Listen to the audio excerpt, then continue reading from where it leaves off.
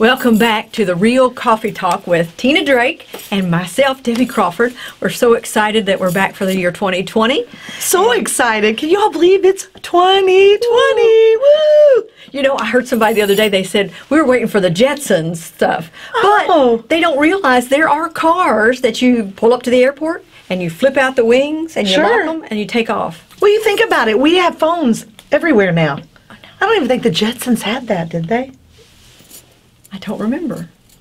I'll have to watch I don't it. either. I'm going to have to watch an episode. We have lots of Jetson stuff Yeah. already. Are you kidding? I know. Our kids are taking You know programs on computers. The next time we do a show, let's bring in the things that the Jetsons had that we have. Oh, we will do that. And maybe Yes. some of the Back to the Future stuff. Uh-huh. Well, that'd be fun. Yeah, We'd I have a think lot of so. fun with that. So, well, we're going to tell y'all what's up with us, what's new. And I'm going to let Tina go first because she's got some really cool stuff going on. I don't know. I have a lot of stuff going on, but she does too. Well, let's see. I left one job, went to a new job, and I do have a lot of great things. I have a great class of 7th graders. They are the class of 2025. I know, isn't that... I was adding it up the other day to talk to them, and I was like, wait a minute. I know. You guys are the class of 2025, and that's amazing. And to see them grow and how they're learning, it's just been fun. It's been a lot of fun. And I'm going to tell you, I hear from some of the kids and their parents, and they are so excited that she's back. We have so much fun together. Well, you make learning fun. I enjoy it. You enjoy it, and you're creative. You don't just walk in and say, okay, we're going to do multiplication today.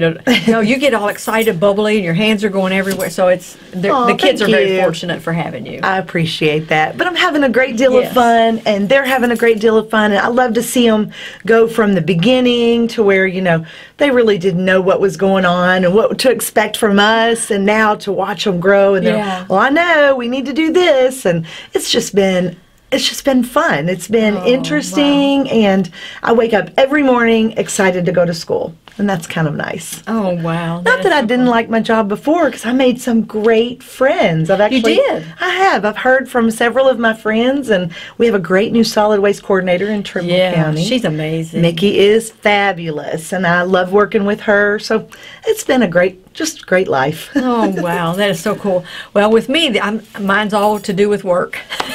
Always. She works all the time. We've talked about this. But I love it. I love this because people don't know things, and like legislation. We've got a new show called Legislation. We Joe DeVito is going to be coming in also and doing some different things. We've got I don't know. There's like 4 new shows that are going to be coming on. So I'm just pumped about those.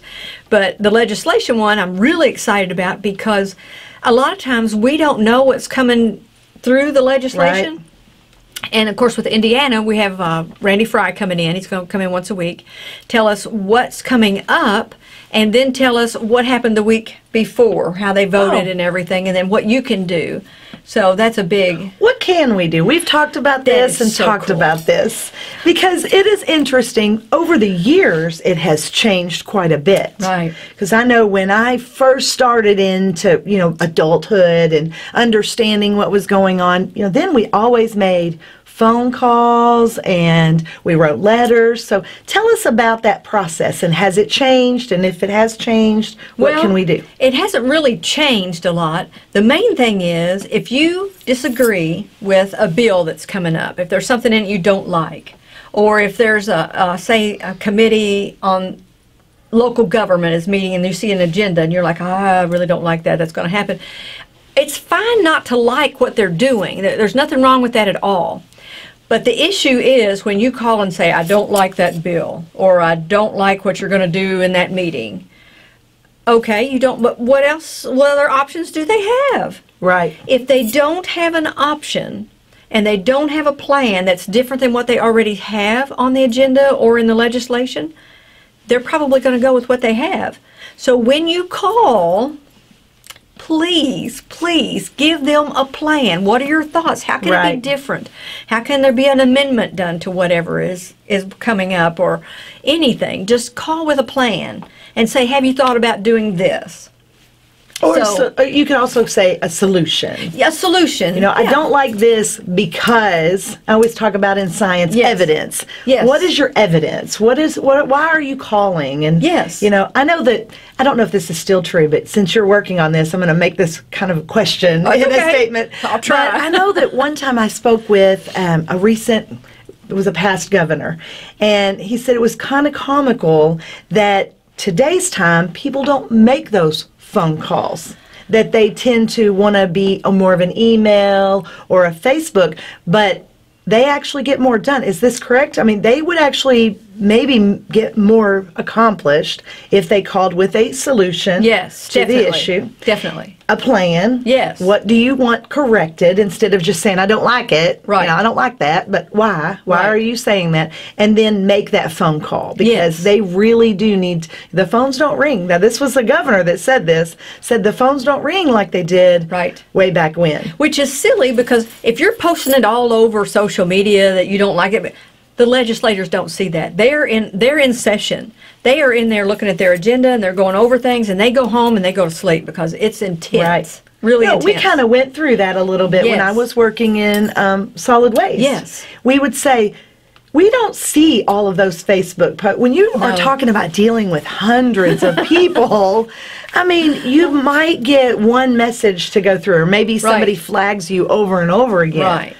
But really, I never had time to sit and field every statement. You're working. Right. So, but if they make that phone call or send an email. Directly to there. Yes, directly to them or to the State House or to the government entity that you're disagreeing with. If you send them, I don't like this because of. And include your evidence. So your steps are make the phone call. Or email. Yes. And then explain. So this bill, another thing is like that, not just in legislation, but in life. I mean, many people want to have a complaint, but don't want to tell how we can fix that. Right. So and that's what you're saying. My grandmother always told me, you have no right to complain unless you are putting input as to how to fix it.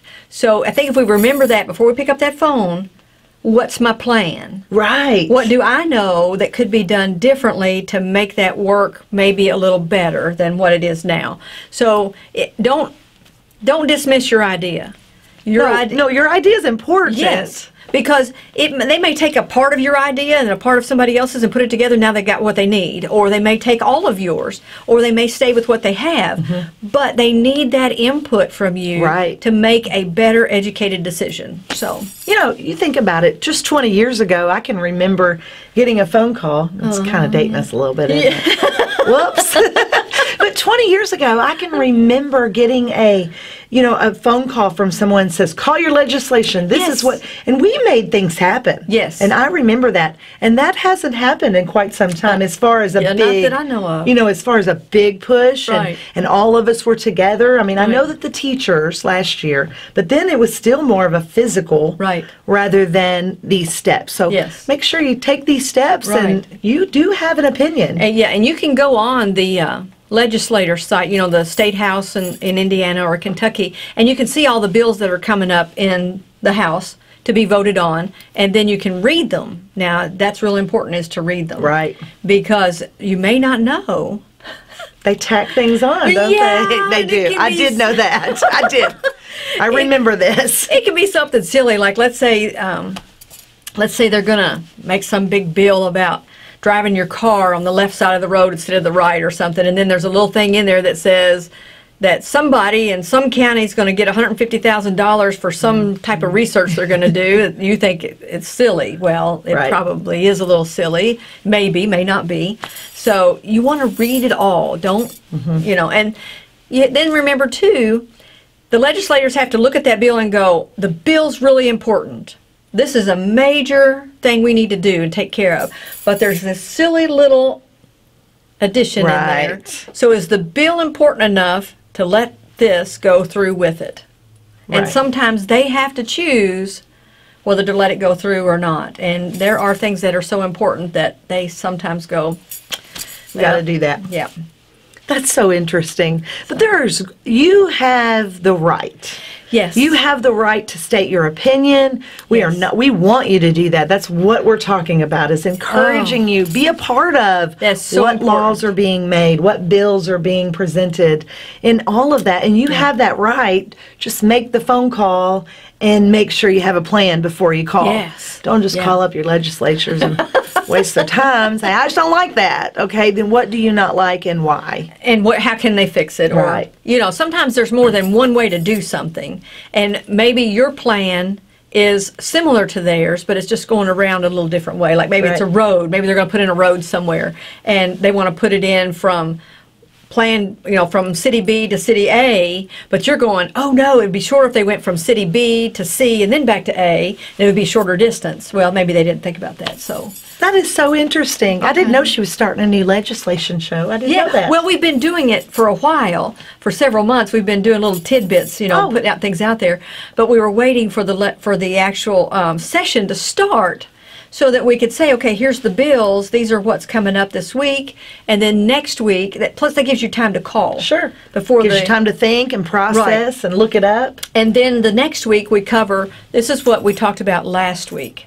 Okay. And this is where it went. This one did, and this one didn't, or this one had an amendment or whatever. And then now next week we have this coming up. That'll be fun. I think so. I mean, I am really excited about it. I mean, keep it open and keep it out there. And I wish we had more legislators that could come in and do that, but we don't. We don't have anybody from Kentucky yet, which would be amazing. Kentucky, if you could send us a legislator once a week or so, it'd be great. But if you know of anybody, it's somebody in your family that would love to come and record, that would be great. Yeah. We'd love to have them. As long as you have a plan. Have a plan. And be sure to bring all your stuff that you want to talk about. Right. So, moving on to our grandparents' corner, and I'm still not in the grandparents. I do have grand dogs, and they are precious. But let's move on to some of the things that we can teach our grandparents. Well, no, take that back. We're teaching our grandchildren. Yeah. So as a grandparent, you can play a special role in your grandchildren's life. Right. Sometimes parents don't have time to sit down and talk about certain things, and because they're busy doing all this other stuff. Mm-hmm. But have you ever thought about going for a walk with your grandchildren and saying, do you know how to buy a house? This is the process you would do to buy a house, and this is what happens when you buy a house. This is how you start. This is where you go. This is the paperwork, so you'll have to do this or that. You'll have to have these documents to first go. So they don't know this, and then sometimes they don't know what to do after they buy the house. And Miss Tina's got a story for you that I'm actually not jumping out of my chair to tell this yet because this is kind of funny. Okay. Well, but you have to remember, sometimes children, whether they're grandchildren or children, they're not told what can happen or what's going to go on. But if nobody ever tells them, you can't expect them to know it. It's not their fault. Exactly. So, well, this is the funniest story, and I'm kind of laughing at myself that I'm going to tell this to you guys. Here we go. I was about 21, and I was madly in love, and we had a cute little house, and it was wonderful. And my husband comes home one day and says, Tina, we had this little card that came in the mail. And I said, okay, what is this card? And he said it was a bill. And I said, okay. Again, I'm still not sure what this is about. And we're talking about April time. So we'd been together a few months and everything was wonderful. And he said, it's a bill. It's called a tax bill. And usually at this time they were colored or whatever. Right. And they still are. But anyways. And I said, oh, I think we got a couple of those. I threw them away because there was no way that anybody could be charging us this $500 bill. And I don't know how much it was. It was several years ago. Because many years ago. In her mind, she'd already paid for the house. Yeah. Well, so she's done. Let me explain. In my mind, she's right. But in my mind, I'm thinking, the front door is broken. So where is the landlord? He has not come to fix it. There's these people that keep sending me this card that say I need to go pay somebody $500 or more. I don't know what that's from. I pay my bills on time. So I did not know that you had a tax bill. No well, you can imagine as this went on, this became quite a bit of an argument. And my husband said, why did you not give me that bill? And I said, Why would anybody charge you that? And I just could not understand. Now, please understand, the reason that I didn't know this is because my mother and I had mostly rented. So we had leased homes, or we Right. had traveled and moved. Even though my family had owned farms, Right. I was never around to pay the tax bill at Christmas time. But you understood rental. You I did. Understood I there was a maintenance understood. man. You Right. understood. You, So that type of why thing. in the world would you pay an extra fee if you didn't have the maintenance man and you didn't have the extra, the extra amenities like a swimming pool? Right. I don't know. So, anyways, it did get to be kind of a funny joke because at the very end of the argument, right when he was storming out, I said, "Well, if you're going to pay that bill, who's going to fix the door?" He's like, "You don't get it. We are the landlords. We are the taxpayers. We are the people that we pay the bills." And I said, "Oh, okay." So, the moral of the story is when you buy a house, you need to know that there are lots of extra bills, and one of those is a tax bill once a Yes. year. Unless you put it in your mortgage. I've learned that since. But kids wouldn't know to do that. No. So when they go to buy a house, your children or grandchildren may end up in a mess. it is, and it is very And they don't know the shocking. points. They don't know Right. there's points. So you really need to talk to them. The first time you tell them all this stuff, they'll absorb part of it. Right. And then later on, they'll come to you and ask you, "Now, what was that about? Why would I do that?" So about 3 or 4 times of telling them, they'll get it. And when they go to buy a house, they'll do it and do it right. Right. They won't get in a mess, hopefully. But And there are, I mean, as an adult, you do learn things. And I was really young. I mean, I know 21 doesn't seem that young, but I was very young. But I think about it with our kids today. I mean, I look out over the Right. junior high and I think, how many times do we ever teach them just a daily, I don't. or a lifetime thing? You're going to buy a house someday. Yes. If you choose not to put those taxes in there, and here's where your taxes go. Right. Because after this argument, I will admit I'm always going to be a learner, and I went straight to the library and picked up a lot of local government books and read. And where does my tax money go? And Right. who am I paying for? I had no idea. Like your librarians Yes. get that money, your Yeah. teachers. I mean, it was a great learning experience. Yes, but I think it's wonderful for kids to know that as they're growing up because Sure. they don't have to go get all the books like you had to do Right. because they already have that information, or they may ask where to get more information. Right. But it's just anything, buying a car or Exactly. You know. have taxes on a car. I mean, you Yeah. have down payments. Yes, well, if I they want to just- sell a car, how do you Right. sell a car? So I just have learned over time as an adult, there are so many little things Yes. that are just life lessons. yeah, And our grandparents, yes. I mean, my grandmother, she laughed and laughed and laughed at that story. I She think thought it's that was so funny. She said, "You didn't pay the taxes on your property?" I was like, "No. Right. Why would I do that?" She said, "Well, to keep your house." Yeah. And it's really, Eric, you are a special person. He is so patient when she doesn't know how to do something. I don't know that he ever really gets. He did yell at me that time, but it was also because it was scary to Yes. him, because by April, most of you that already are watching this know, by April, you've got that bill and they're saying they're putting your name in the paper and all Right. this. And I was like, why would they do that? We pay our bills. She pays all of them now, even the taxes. It was so. all, yeah, we're all good on that. Yeah, you so know. she does that. So now you're going to give us something about Live Love. Oh, I am, which is actually can be tied in with all of this. Yes. It is my very favorite lesson that I've ever taught. So when we first started school with 7th grade, I had previously taught 8th grade. Oh, yeah. And I had taught elementary school, but I hadn't taught the 7th graders. And at Trimble County, they are the new students. They're the first ones coming in. So somebody mentioned to me when I was out in California, they said, "Oh my goodness, have you started the Mindful Moments?" And I said, "Well, what is that?" I know what that is. And I started researching, and Right. there are something like 7,000 students so far in Kentucky that are already incorporating these. Yes. And so we incorporate mindful moments. And I spoke with the kids, and I explained to them that this is just a reset. This is just that moment Yes. it has been amazing to watch, me especially even, to watch them if they get into a pinch or they get into a time of a game and they'll come in the next day and say, I took a mindful moment last night. And all it is breathing.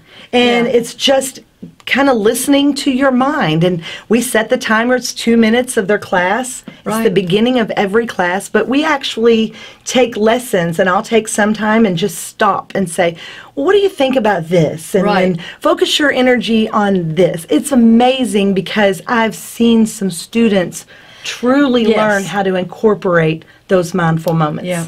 And you know, we did a study. We didn't do the study, but we heard about that if you have kids say three positive things every day within the 21 days, their thought process changes. Instead of them searching for the bad things, they start searching out the good things, and then they'll tell you, well, you know, so and so did this yesterday. It was so cool. But they forgot about the bad thing that happened. So if you teach them to take a mindful moment and every day choose three things that were really good that day. What happened? One, you woke up. Obviously, that's a good one. And some kids say, well, I found my tennis shoes this morning. Or, you know, as long as it's three every day for 21 days, now their thought process changed. That's awesome. So, yeah. I knew the we 21 actually tested days. it. During the mentoring, Yes. we tested that. And let me tell you, it works. It really works. So parents, grandparents, whoever, I don't care who you are if you got kids around you, a teacher, three things every day, and you'll see those kids change. And we've incorporated multiple Yes. situations such as that, but truly the beginning of it was just breathing, and all Yes. they had to do was focus on their breath and their Yes. exhale. Set that timer. You wouldn't believe how long 2 minutes is. Oh, it is. It's a long time. It but- is a long time.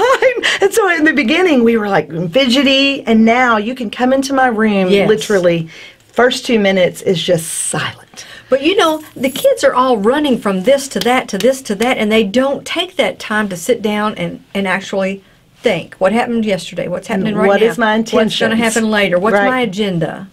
Where, you know. So It's been fun. they need that. And it has been very cobwebby, cleaning Right. out your cobwebs in your brain. Yeah. Because I know when I take that mindful moment before we start class, I know what my intentions are, Yes. and they know what their intentions are. So that's our little segment for Live Love today. We're going to be adding more. We have an experiment Yes. coming up, and I'm not going to tell you so that you'll watch for next time. But we have an experiment going on right now, and it's all about the words that you speak from your beak. Yes. So we'll see what happens, and I'll be Oh. sure to bring the results when we get them to get them in. That'll be awesome. Now we're going to tell you some real fun things. Now we're going to tell you about some national days, and in the month of January, there's some things you can look for. Go onto your computer and look up national days. Right. And some of them are really cool, and some of them are kind of quirky. Some of them were. One of them was Do Nothing Day, and that's in January. I don't know what day it was, but you I can can't look do it that. up. Just so y'all know, that is not my day. Now Debbie's one of her favorites. Just so you know, it's National Bootlegger Day. is, That I was love Debbie's favorite. Look at her. National Bootlegger Day is on the 17th of January. Now I have to tell y'all why I like that one. Look, I knew she was going to have to tell you. I have to. You know, back in many years ago, my grandfather and my grandfather's brother-in-law, which would make him my great uncle, they used to make moonshine. And then they were moonshine runners, and they were actually race car drivers. So it was really kind of neat, but now that I think about it all, I'm like, oh my gosh, I could have gotten in trouble because I'm a little kid and I'm in there stirring the stuff in the barrel. You know? So Now the truth is out. I No, know just I kidding. know how to make elderberry wine and dandelion wine and watermelon. So I know how to make those things, and beer. Coming up next, Kentucky News Winery. No, probably No, not. not. It was Probably a not. joke, everybody. But you know, it's just kind of funny that, you know, my family actually were bootleggers, but that is in the South, down in Kentucky, and that was the normal way of life back then. But sometimes it was. Yes, so as a small child, I can remember them doing it. But you know, and then they would take the cars and they would race on the racetrack in the South, and they did pretty good, but it was only because they were used to running. National bootlegger family here, you know. I don't have any of those stories. I don't know. But then, of course, Abraham Lincoln is my 16th cousin, so I mean, I've got good and odd on it. So, And some of the We other know, we ones- all know Miss Debbie is the most wonderful person. She's not bootlegging, but she does love no. the day. She loves the day. Now, of Yeah. course, my favorite day is going to be January 21st, and that's National Hug Day. Yes. Oh, watch out when she's coming. And with the Mindful Moments, we have incorporated, we don't hug everybody because not everybody likes hugs. That's I didn't just realize. right. I've learned that. That's just a learned lesson. Everybody does not like hugs. Yeah. So we try to find a replacement, and in those days, you just find a word that makes them happy. So Word or shake hands. Yeah, or or shake pat them on the hands. shoulder. tell them you it's know. just nice to see you today if Yeah. you don't want to give a hug. But if you would like a hug on National Hug Day on the 21st of January, And- give somebody a hug. She doesn't need the National Hug Day, I'm going to tell you. No, hug everybody. If her eyes if are I open, can. she's going to hug you. That's right. If I can. If you like them. I am Yes. learning to be very, if you don't like them, I get it. Well, there's some people, there's very few people that don't like a hug. You're right. There's some people that just, that's their space, Right. and they can't handle something in their space. So just hug. So- Tell them to hug themselves. Give them a big old hug, Yeah. okay? You can hug yourself, and it still feels just as good. Yeah, and then there's Hot Chocolate Day. Oh, yeah. And then What there's else another was one. there. Oh, there's Wig Day. Oh, yeah, that's... I think it's like the last day of January. I'm not sure on the day, but there's National Wig Day. Yeah, and we talked about we might buy a wig. Most people don't realize I used to have hair down to my elbows, and I had to have somebody do the perm. I couldn't remember. reach it. She remembers. When I first met Miss Debbie, I'm just going to go ahead and slide this in there. I used to walk around and play with her hair and say, She I did. wish my hair would look just like yours. I did that. But she didn't know that I had it permed all the time. Yeah, I didn't so know. But it still was beautiful. Was it every Still 3 is. or 6 months I had to have it permed? I don't know, but it was beautiful. I don't know. Still is beautiful. Oh, thank you. But But it was, she did have really long hair. and it was difficult to take care of, let me tell you. So I ended up with a little Whatever. pixie cut. Now I'm Tinkerbell, I guess. No, now she just doesn't want to have to fool with it. So she gets Exactly. up, She don't want to have to put her hair up like mine. No, yeah. I have sticks. You wear, when you have long hair, you can twirl it and then you put these sticks in your hair. And I probably have 10 or 12 of those sticks. Some of them are about this long and some of them are like that, to put my hair up because either that or use a pencil. I mean, I had a lot of brand new Really? pencils that I just got stuck in there. Put it up and Yeah, go with it. She's like, I'm done. I don't feel like fooling with that. Oh, I did. And it took I a did long have time. something new we wanted to add. Don't Yes. forget, if you guys get a chance, look me up on Facebook. Yes. I have angel card readings. Yes, she It does. is very fun. And for all of you that are worried about it not being Christian, I'm a Christian, okay? I don't know why somebody asked me that, but I was like, what? Okay, I talk about all of that. But it's all in there. It's really fun. So you have to go to her website? Yeah. Well, no, you don't have a website yet. You have the Facebook. You have a Right, it's website? just on Facebook. Facebook. And I have a Yes. YouTube under Tina Drake. Yeah. So just look me up. I think it might be Live Love too, but Yes. you can find me. Trust me. Just type on the internet, and if not, just keep coming back here. We're going to keep doing this. There'll be more for here, so. We're excited. Well, we really appreciate our sponsors, and as always, we thank you for watching. We love you so much. Continue to watch us. We're going to give you some more information. Yeah. And if you have something you want us to research or look at, we yeah. love it. We're lifetime learners. We'll look it up, or we'll go find somebody and interview them Yeah. and bring them in and That's where the share with you. legislation came from. Really? I'd had several questions about legislation and, well, they're not going to listen to us. Oh, yes, they are.